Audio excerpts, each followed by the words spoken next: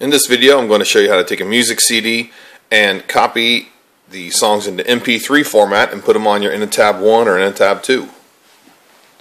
Okay, the first thing you want to do, put the disc into your computer, and Windows Media Player may or may not start up automatically, but I'm going to open Windows Media Player, and it looks like this.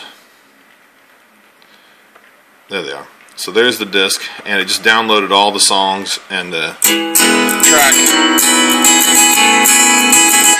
Download all the track information from Amazon or from the internet somewhere. So anyway, what you want to do first is you want to hit the Alt button on your keyboard, Alt, and it pops up this menu here, and you want to go to Tools, Options. By default, Windows saves these ripped CDs into Windows Media Audio. You don't want Windows Media Audio, you want MP3, just like that. So then just go ahead and push OK. Then you want to come over here to the CD, over here on the left side. It's in my E drive. Right click on it and say Rip CD to Library. Now the important thing is to change the format to MP3 before you start, because like I said, you want MP3s, not WMA files. Then the ripping process goes, and you can see the status of each one on the screen right there. And the ripping process is moving along. Alright, it's finished, and all the songs say Rip to Library. Okay, to get to the library, you have to get into your home directory, or your whatever it's called, your personal directory, and you want to go into My Music, and the one I just did is called Third Day. There it is, and there are the MP3s.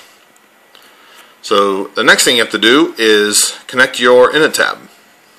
So I have my Innotab 2 connected with the USB cable, and then it starts finding my drives.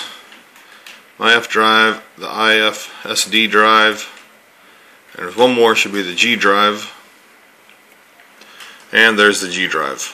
And then the Learning Lodge Navigator should start up, and there it is. Oh, an update's available. Oh, good. So what you want to do is, well, I guess I have to go ahead and do this OK to update, and I will show you the rest in just a second. So here's the Learning Lodge Navigator.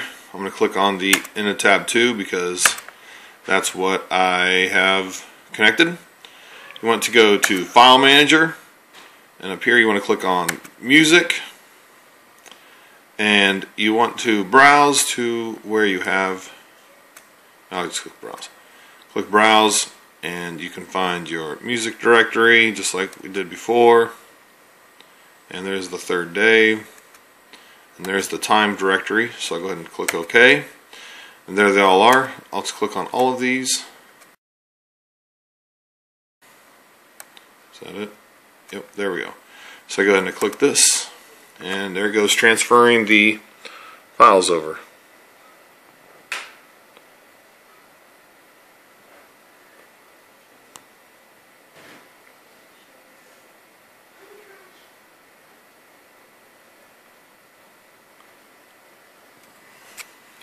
Alright, so that's how you copy them over.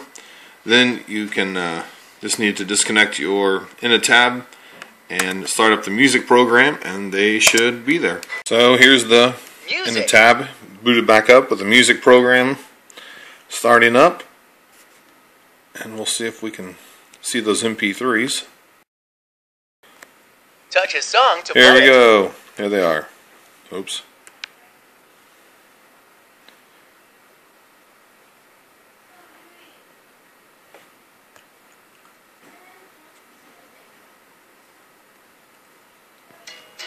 And there it goes. So that's how you can copy music CDs onto your Innotab. Thanks for watching.